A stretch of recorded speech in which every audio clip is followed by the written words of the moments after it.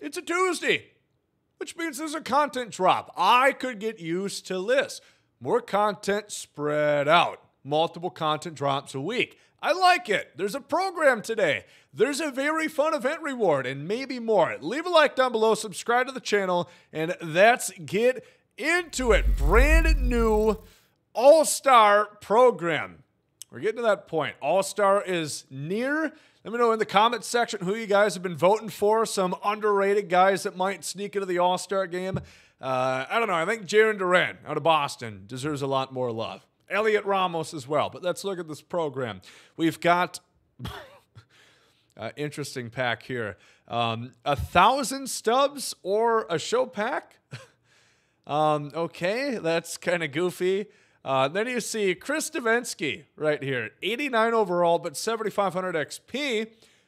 I'd probably rather have the 7,500 XP. I would definitely rather have the 7,500 XP. 113 hit 9, good. 95K per 9, pretty good. The pitch mix, really bad. Good God. Not what I would call great, but you were an XP, which is the promising part. A couple more stubs. You see Carlos Pena, as well as 7,500 XP. He is not great. He does fit Rafi. You could make him like a moonshot card at that point. Not a lot of contact, not a lot of vision, not a lot of fielding, not a lot of speed, not a lot of bunting. A lot of discipline, a lot of power. Carlos Pena, was it 2007? Honestly, could have been an MVP. He was so good that year. Alex Wood. Wood's out for Alex. 92-mile-an-hour sinker. He's got the slur of ball, including a four-seam and a circle changeup. This guy, I do think, could be pretty good. I do think he can. He's got 93 hit per 9, 79 K9 is a little bit low. 114 pitch clutch is good. 84 BB9 with the slower velocity. He's going to throw a lot of strikes. It's going to be easy to control this guy. And he's got a pretty funky release, too. He could be usable. 91 overall. And then finally, Larry Walker, 92. He's coming in, fitting no captains, 92, 103 contact, mid-70s power, 100 clutch, 80 vision. Good defense, 85 fielding, 90 arm, 80 speed. He's got first base secondary.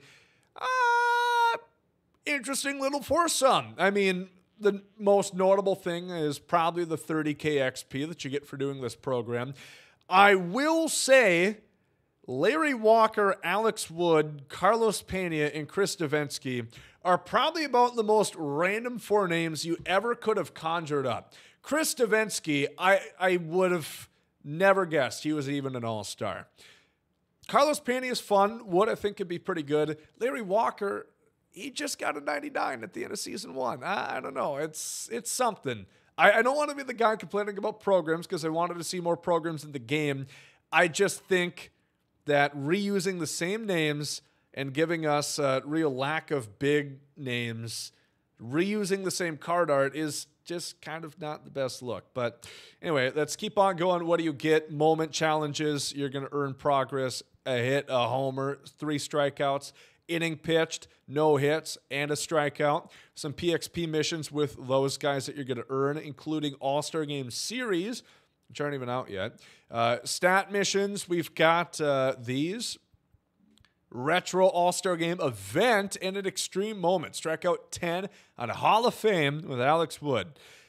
No thanks. I'd rather die. Anyway, we're going on to the event, which is really, really good. I'm very excited for Mr. Jorge Polanco. Hip, motherfuckers. He's back in a Twins uniform, and event rewinds are also back. Glad to see. So if you missed out or sold the cards because you knew you'd get them free later, that's probably a good choice. Here's TJ and Camille, and then Luis Robert and Paul Goldschmidt. Just for 6 wins. I mean, very quick that you're going to be able to earn those cards. Move on down to 10 wins. Jorge Polanco, 93 overall, and good Lord, they did not miss. Holy fuck, what a card. 118, 100 contact, 86, 80 power, 90 plus vision, max clutch, and he fits the Rafi Devers captain, which is going to get him over basically 100 power per side with 86 speed. Wow. They put out an excellent card right here. Switch hitter. He's also going to fit the Giancarlo Stanton theme team and the Corbin Carroll theme team. This is an excellent card. He's got 2 quirks, Rally Monkey and Homebody. I love it. And he's also going to fit my Twins theme team. I'm a happy Gomer. Excellent way to do events. I really, really like it. Let's check out the stipulations. This is going to end on July 2nd, which I believe is next Tuesday. So this is going to be a week-long event. They're going the shorter route again, which I think is a good thing if you make the win requirement less and you use All-Star Series, All-Star Game Series, Legends, and Live Series. So I don't know how different this is really going to be from your main team. No flashback cards like the London Harper's not going to be available, but Legends, Live Series, and then All-Star Game cards, which I don't know. Oh, you can use out of season, right? Or is it just season 2? You fuckers. That's just season 2. Hate that. Come on, let us use the cards that we actually played the game for. Not a big fan of that. Not a big fan. But, woo! Pablo, Hina, 2 twins. What?